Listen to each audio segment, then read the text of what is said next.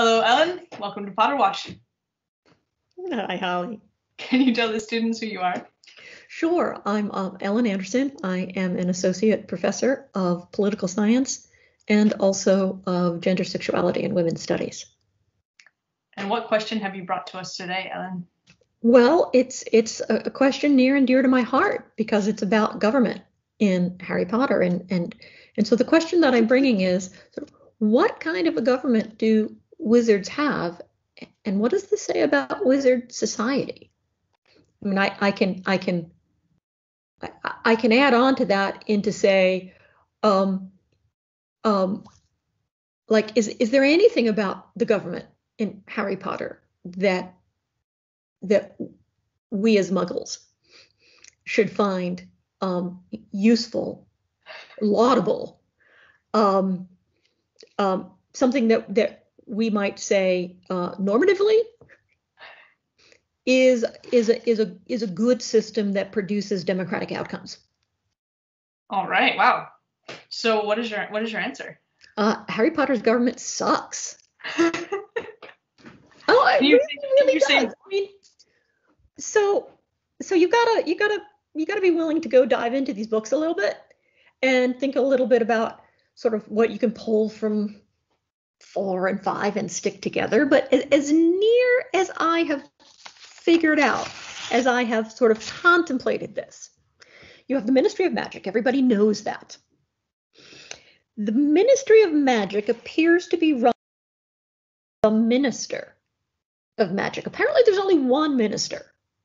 So the minister is, and throughout the book we only see male ministers, although apparently in some of the Pottermore writings and things around it, there's indications that there have been female ministers.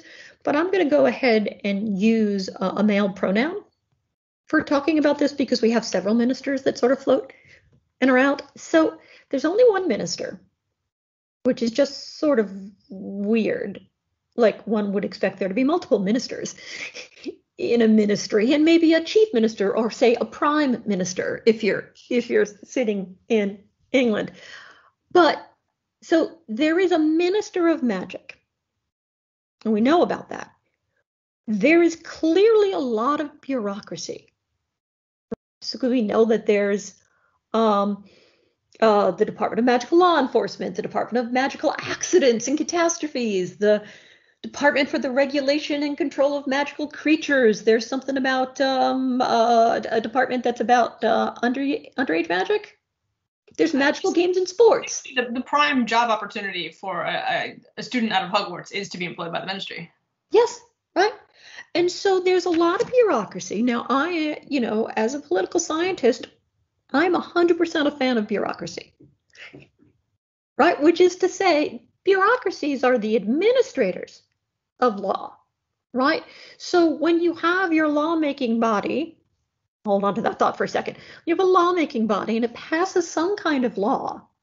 Then somebody actually has to take this text on a page or orally, whatever, and translate it to make it functional. So bureaucrats, they are administering law or enforcing law. So cops are street level bureaucrats. So is the FBI. They are writing regulations designed to operationalize stuff, and they are doing sort of policy and program review, right? And all of those features are actually really good features. Now we can talk about stuff being too rule bound. We can all have conversations about sort of bureaucracies run amok.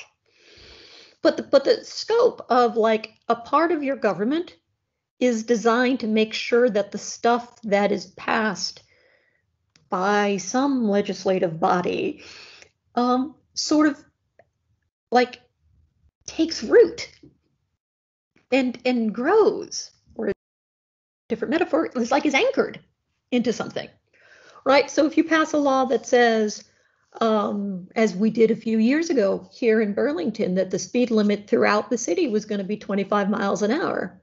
Okay, city council went off and did that, but like somebody's got to like get the new signs.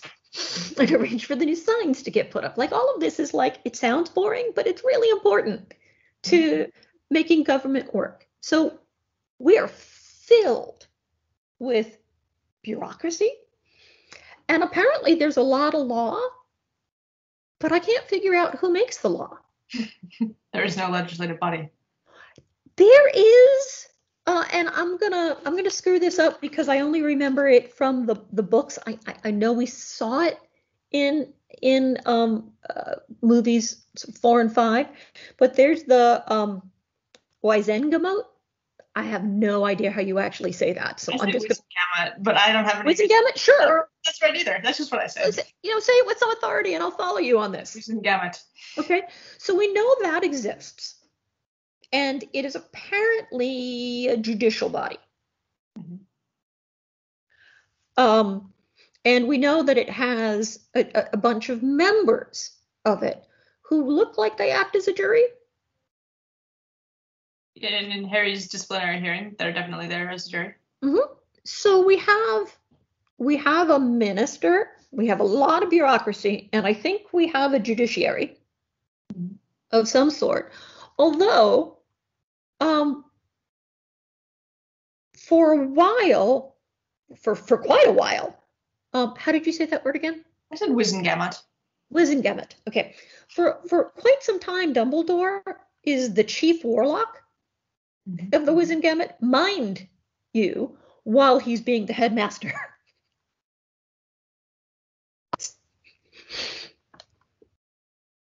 Sorry. Yep. Are we okay? Yep, carry on. So mind you, he's got a full-time job, and he's got this other, it sounds like it's a big job, right? But when he is removed, again, by some kind of opaque process, the minister steps in. So now you have a minister, invisible lawmaking body. You have a judiciary, which has some features that should feel pretty similar, right? So there is, like there's a prosecutor. The way that the judges / jury interrogate themselves, that's not an American standard, but there are certainly plenty of courts that are sort of informational that way, and they're not adversarial. The idea is if we just cover enough information, we'll figure out the answer. Mm-hmm. Okay. So there's some judging going there, although I have a whole bunch of things to say about the judging. Let's go back to our first minister. So our first minister apparently can just step in and be like the chief judge.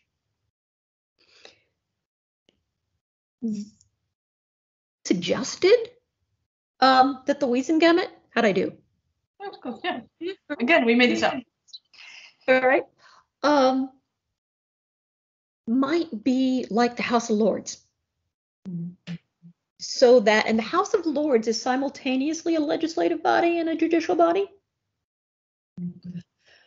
Except that, like, it's judicial body stuff, it only gets the really big cases, right? Almost all judicial disputes are decided well below showing up at the House of Lords. And that's true of our Supreme Court, too. So, all right. And Mr. Weasley does seem very surprised that Harry was tried in front of the Wizengamot. That seems to be an unusual move. So maybe they do normally get the big ones.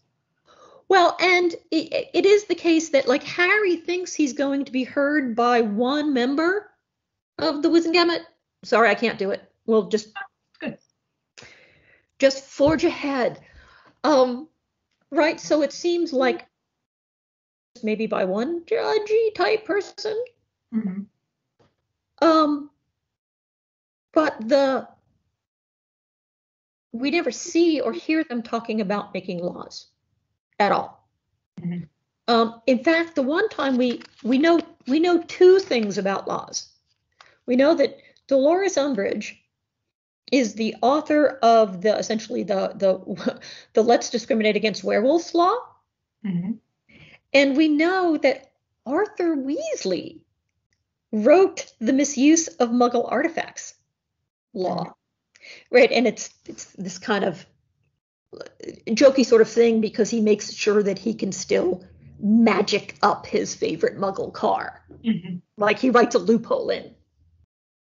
So bureaucrats don't usually write laws. They operationalize laws, but they don't write laws. Mm-hmm. So I have no idea where these laws are coming from. But I'm really certain that the minister does not have any real constraints on his power, that he is in fact an authoritarian despot. Well, he's ruling, and maybe you get the kind of benevolent dictator, like everybody wants Dumbledore at some point to be the minister, and I think the assumption is he would be benevolent, but he's a freaking dictator. So that you get things like the first minister is putting pressure on the press. Mm-hmm. Well, so much for any sort of free speech guarantee. Right? That's not happening. There's stuff that's normal, right? The notion that the minister covers up the mass breakout from Azkaban. Like, yeah, governments cover up stuff that embarrasses them. Like, that's normal. The fact that the minister himself is involved in the attempt to arrest Dumbledore? Mm-hmm. What? All right. Later on, when Fudge is long since gone, and now we've got Scrimgeour, right? He is just fixated on the contents of Dumbledore's will, right? And apparently he's allowed to hold on to the contents of the will for 30 days. So we have the minister of an entire nation of wizards who also does will administration. I mean, this makes no sense, right? He also leads arrests, right? He's there in the attempt to arrest Dumbledore, mm-hmm. Right? He has the power to make Dolores Umbridge the new Defense Against Dark Arts instructor, which I guess means that Hogwarts is a state school. Apparently. And then, I mean, the decrees get increasingly bizarre from there. Well, right, because then she gets to be on the high, because that's the kind of thing you normally see in democracies, right? Just a gubernatorial squad made up of children. Right, and then she becomes like the headmistress, right? So this chief minister, this only minister, like, I see no constraints on his power. He is worried about public opinion.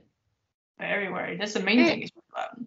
So that suggests that he's elected, mm-hmm. and can sort of be deposed. So, okay, so there are elections. We don't see any of them. We see several new ministers, but we don't see any election.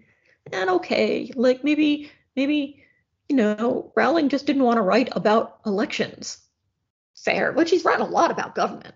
Mm-hmm. But we do know, and we know this early because it's something that Hagrid says early on. Which is, there are at least times when instead of selecting a minister through election, like, they just name one. Right? And that's why they want Dumbledore. Who's they? That's my exact question. Like, who is the they who chooses this? Mm-hmm.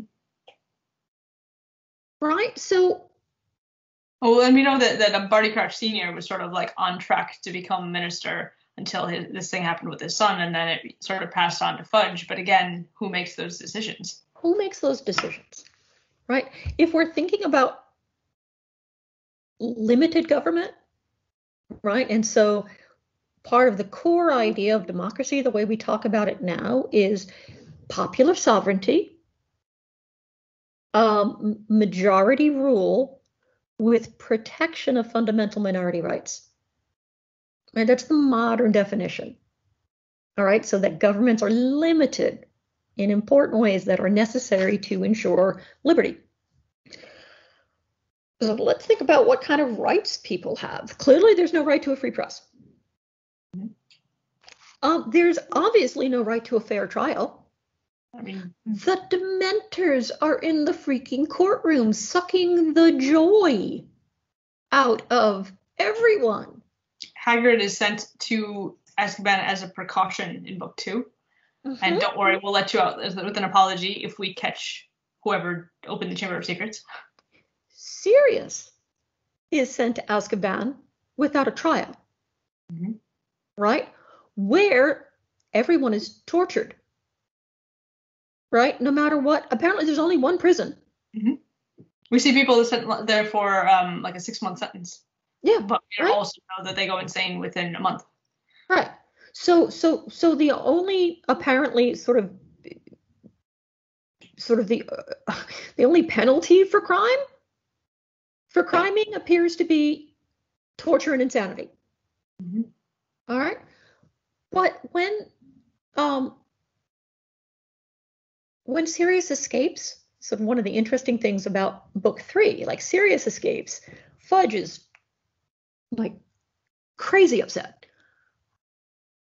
He unilaterally gives the Dementors permission to do the kiss of death. Right? So he's just unilaterally changed this dude's sentence without any kind of judiciary intervening. I mean, we are looking at dictatorship functionally. I mean, again, apparently this dictator cares about popular opinion. Popular opinion.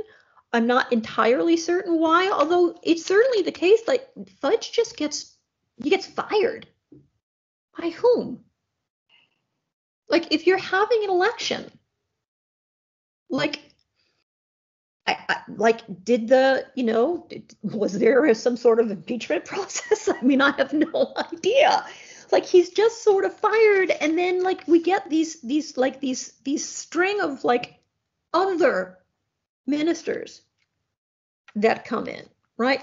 So when I think about the fact of that there might be limits on this government and that people might have rights, right? I don't really see any of that happening. But I do see a government that is very, very interested in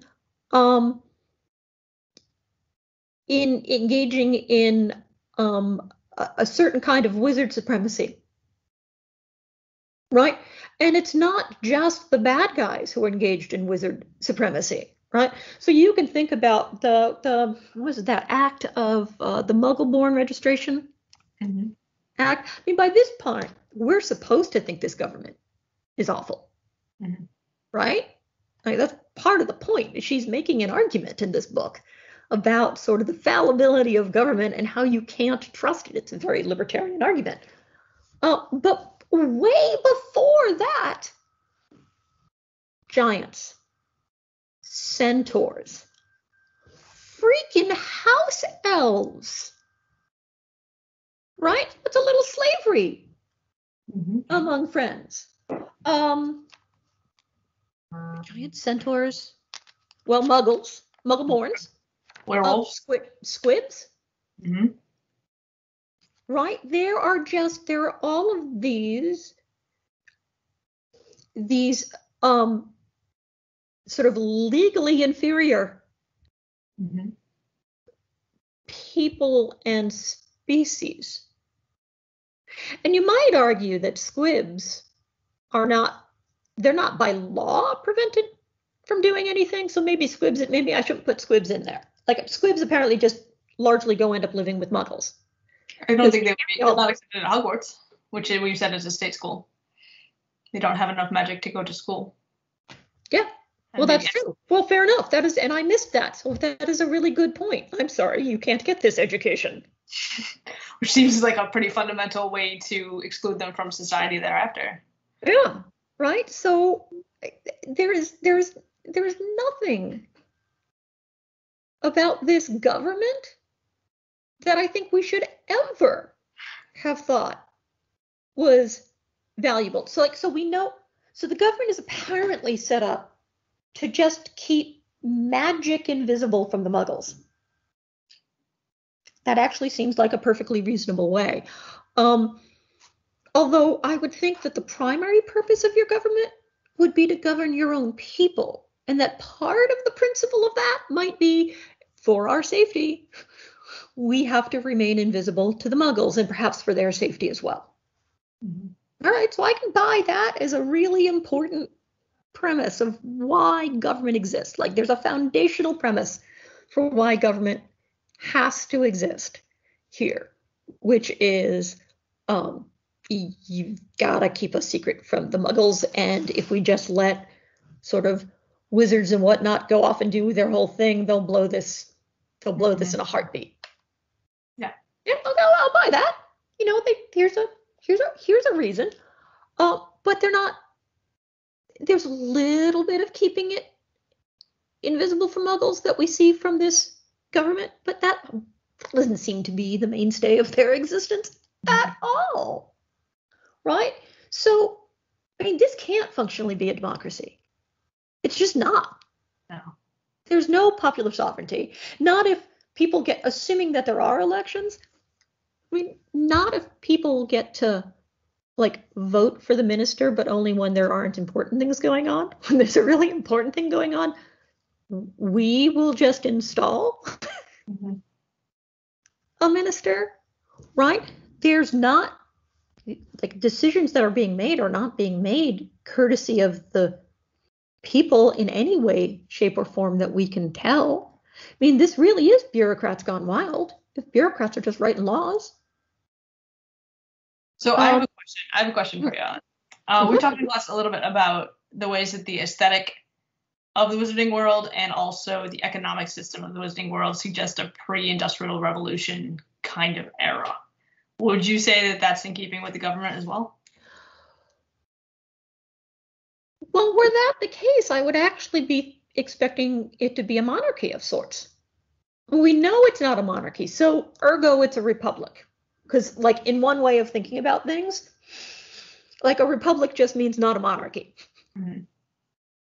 All right, so it's a republic. So pre-industrial revolution, we don't, like, there are not a whole heck of a lot of republics out there. There is sort of functionally the United States and France. Mm-hmm. In the part of the world that we would call sort of the industrialized democracy part of the world, that like the people who are probably the most were envisioned as the readers of this book. Mm. And so in a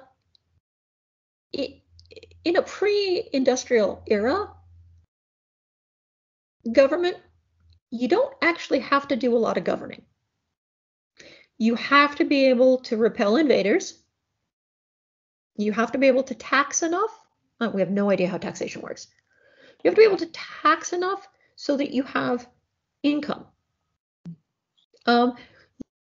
Seen as promoting some sort of basic justice, although many a ruler has not done that and gone just fine. But one of the reasons that criminal penalties tended to be so harsh in pre-industrial era societies is because it was really hard to catch people who were committing crimes. And so you had to make a spectacle out of those folks. So maybe you could argue that Azkaban is a spectacle, but it's not really. Right? Because it's not like we get to watch. It's not like we get to have this like TV insert into people being miserable in Azkaban. So, and there's bureaucracy out the wazoo, right? That's not pre-industrial government. Right? Bureaucrats show up to do stuff because government is lawmaking, it's policy making, and somebody's got to figure out how to ensure that the laws are being followed, right? How to operationalize the laws. Like, so there's tons of bureaucracy. right? Which is completely counter to any sort of pre-industrial. Could we see the bureaucracy as a form of the minister who's in power wants to keep on the good side of the people by employing as many of their relatives as possible in some sort of favor system? Sure, but then I really want to know where the money's coming from. Right. Yeah. Right, because if you're deliberately employing people, how are you paying them with what? I mean, we know that the Weasleys are not very well off, right? Which is something that we talked about in classes, to how the text actually kind of hedges on that. They do a lot of telling us that they're poor, but they show us a mostly middle class family. Well, it's the middle class family, but it is middle class family where, you know, Christmas gifts, are, they're made with more love than with style. Yeah, I mean, there's definitely evidence on both sides, but we've sort of talked about the ways that this is necessary for them to be poor for the narrative more so than actually reality would suggest. And so there's these very heavy-handed reminders that they are poor, like Ron's crappy robes, right? And that Ron has to have scabbers, right? Or there's other people with pets who are not Death Eaters. Yes, other people have pets who are not Death Eaters. So, I mean, from my vaunted status as a political scientist, like, this government makes no sense. It doesn't make sense in terms of fitting into any sort of pre-industrial space. It reads like it's like a fascist government, because you know where there's a lot of bureaucracy? In fascist governments. We know that there are no apparent limits on the power of the minister, although the minister fears being removed. Now, we've never seen a minister actually voted out, but we have definitely seen ministers be deposed, right? So that's a marker of sort of authoritarian systems, where one of the great fears is sort of being deposed from your position. And maybe this is all I don't know, a plug for libertarianism or anarchism. But fundamentally, like, this is like, the only thing good that you can say about this government is that it does eventually sort of fight against the Death Eaters, right? Who are explicitly eugenic. I mean, they're also Death Eaters, but they're explicitly eugenic. So the Ministry of Magic is in fact, you know, fighting against eugenic principles. So I will give them that. That's a very low bar.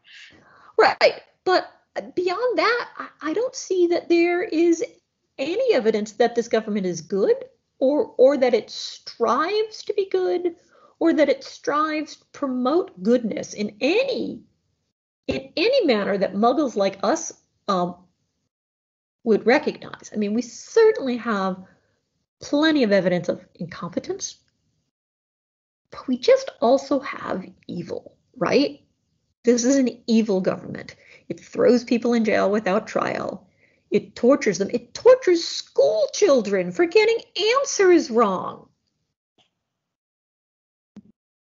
Yet Harry and Hermione want to eventually be part of this government.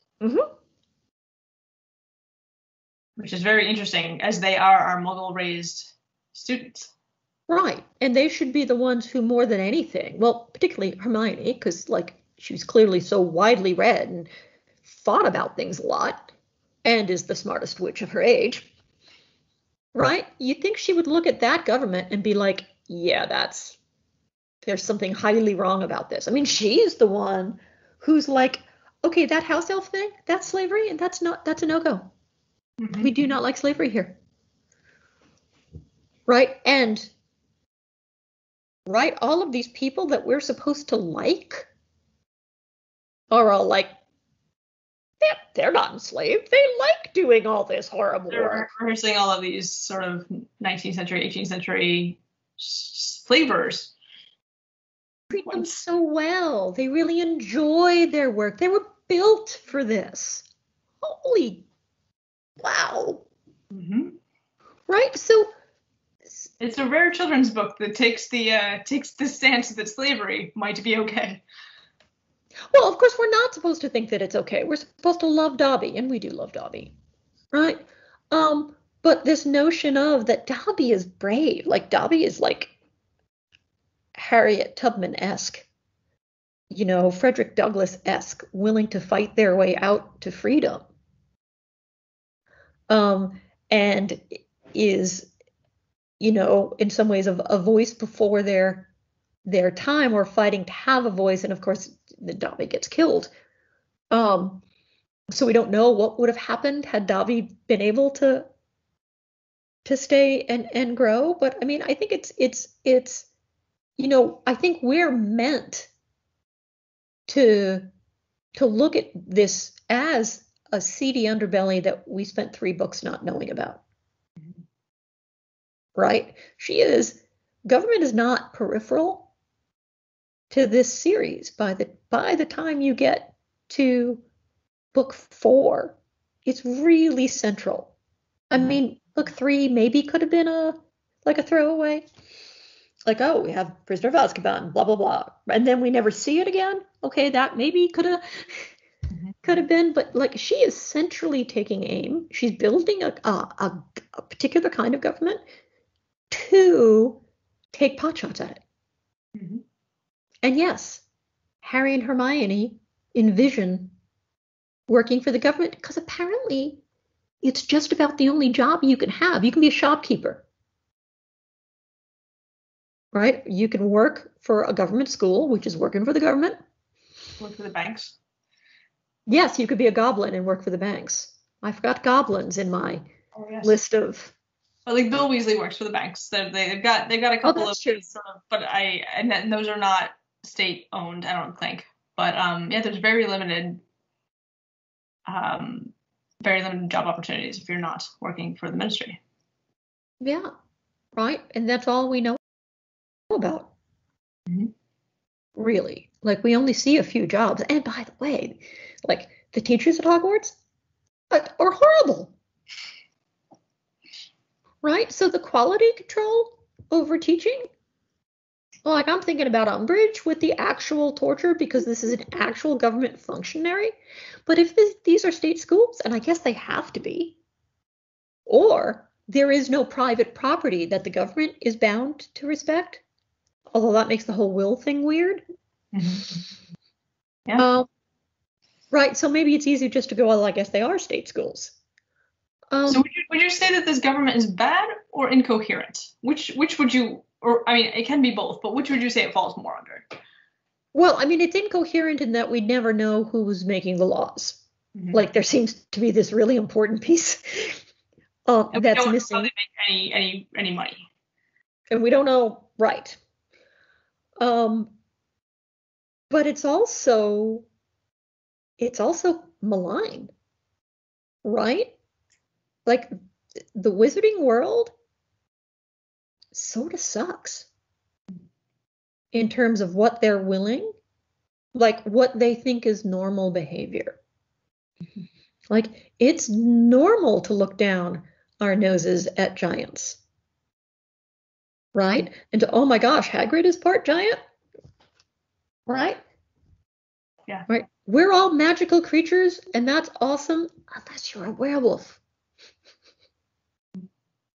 Right?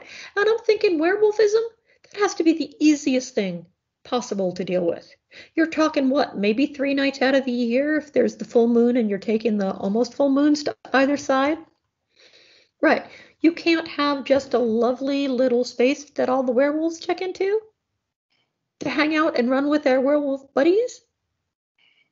Well, that sounds actually quite nice. And then when they're done, they go back. Right? Like werewolves is easy. Like if you think about werewolf as a disability, that one's easy. Right? But now can't possibly do that because werewolves is scary. They are their law enforcement. This is kind of pre-industrial. I suppose their law enforcement is like raggedy. Like you see some people really get busted. So I mean, this has got some kind of accuracy to it, I suppose. Right? Which is to say rich, wealthy people or presumptively wealthy people, if we can think of the Malfoys as being the marker of sort of upper classness, they get away with all kinds of things. Mm-hmm. Right? But Harry gets picked on. Yeah. Yeah, I mean, and it's very hit or miss, even amongst the, not elite, which I guess sort of goes back to what you were saying. There's big consequences, but we're only going to get you once in a while. So, I mean, even we talk about the underage magic, how they can't even seem to figure out whether underage people are doing underage magic. And so they can't tell the difference between a house elf and a child, which means that and there's a whole bureaucracy dedicated to it. Inconsistently enforcing all of their laws. Yeah. Yeah. Like this is no government that any small d Democrat should have any respect for at all. This is a government that should be wiped off the map and rebuilt. And the fact is, when there is massive external threat of a, say, Voldemort sort, right, governments do tamp down on civil liberties. They do it all the time, in the name of security, in the name of the need to produce whatever you need to produce, the bullets, the guns, the tanks, right? So there is, like, even governments that we might call good governments, sort of noble governments that are trying to do the right thing, although they're filled with people with all of their frailties and their self-interest and all that jazz. Mm-hmm. You could at least say, but this idea has value. This principle has value. There's nothing there. Except possibly the foundational basis of we need to keep ourselves safe from the muggles and keep the muggles safe from us. Mm-hmm. Is the only valuable thread that I can find, so that any new government, and Hermione should lead the rebellion, obviously, because she's got 14 ideas about how you could make government better, and they would all be right. Mm-hmm. Well, she studied the history, and she's the brightest witch of her age. Right. And she's seen how governments work. Right. And unlike, 10-year-old Harry, who probably wasn't paying attention very much to government, and then when he was home when he was 11 and 12 and 13, like in the summers, it doesn't strike me that the Dursleys were very into talking about politics a whole bunch in any sort of meaningful way. Right? I would imagine that the Grangers, they probably have these conversations. Mm-hmm. Yeah, certainly the Dursleys are set up to be quite reactionary, sort of. Mm-hmm. And so Harry may be coming in with some ideas that are maybe a bit more favorable toward that kind of government. Well, could be, but it also could be that he simply never contemplated this at all. And I mean, I think the book wants us to think that. Yeah. Right? Because the books, there is I doubt that J.K. Rowling read about this, although maybe I'm wrong, right? But there is, in the political socialization literature, where socialization is how do we come to have the values that we have about government and politics. That's why it's political socialization, right? Most children start with a kind of simplistic government as mommy, daddy sort of way, and they tend to focus on a really visible person. So like in America, it's commonly the president or maybe the mayor of the town. So they personify And the assumption is that these high authority figures are probably right and good. So in the first couple of books, right, Dumbledore is clearly playing that, like, he is the good, all-wise father. And we can tell because, like, folks keep trying to get him to run the government. And he's not going to do that. He just wants to run his school. Right? So he's not tempted by power. Right? And then as the books go on, we dig deeper and deeper, and the notion of Dumbledore as being fundamentally good is called into question at the end. But government, right? Government starts just by being like the teachers at Hogwarts. And there are some mean teachers, and there are some kind of nice teachers, and then there is, the headmaster, and the headmaster is clearly both good and generous, and lays down the laws.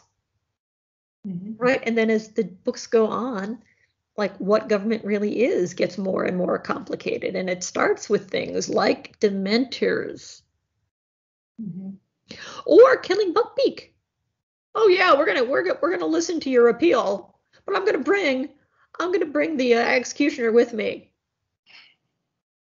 Yeah, I'm feeling fairly certain that and it's Fudge, the minister of the whole damn the whole damn wizard country. He's everywhere. Is going to oversee the sentencing of Buckbeak. Right? And in that way, it's incoherent. Right? I think at that point, we're meant to read Dumbledore as good and Fudge as not. He's incompetent, but he's also grasping and greedy. He's focused on public opinion, not doing the right thing. Right? And so if that's our original view, then it just keeps getting more and more complicated. By book 4, we have wizards from other state schools, I presume, in other wizard nations. Right? As somebody who is Norwegian, it's lovely to hear that, like, Norway gets a shout out. Right? So the world of possible wizard government gets a lot bigger. Right? Plus, there's like the wizarding tournaments, like the big sports, the Olympics, if you will, of the wizarding world. Right? So we are seeing government get bigger and bigger and bigger, and then by the time we get into book 4, we're noticing that there are all of these levels in the Ministry of Magic, right? And like, if you want to actually get to the courtroom, you have to go down, down, down, down, down, down, down, down, down, right? Into the bowels. Right? That's meant to indicate that it's a kind of star chamber. Yeah. Right? That there isn't really justice here. Everybody's surprised when Dumbledore stands up to speak for Harry, as though that's not normally a thing that happens. So that you have this star chamber, and you have a Dementor by your side, and you have an Inquisitor, but you don't have an advocate. You can have an advocate. When Dumbledore says he wants to come in, they let him come in, but there's no sense of there's some lawyer at your side. Like, where are all the lawyers? It's true. They have enough bureaucrats. They have to have lawyers. There ought to be lawyers all over the place. It's a very anti-government set of books. Yeah. All right, Ellen. I think we need to end it there.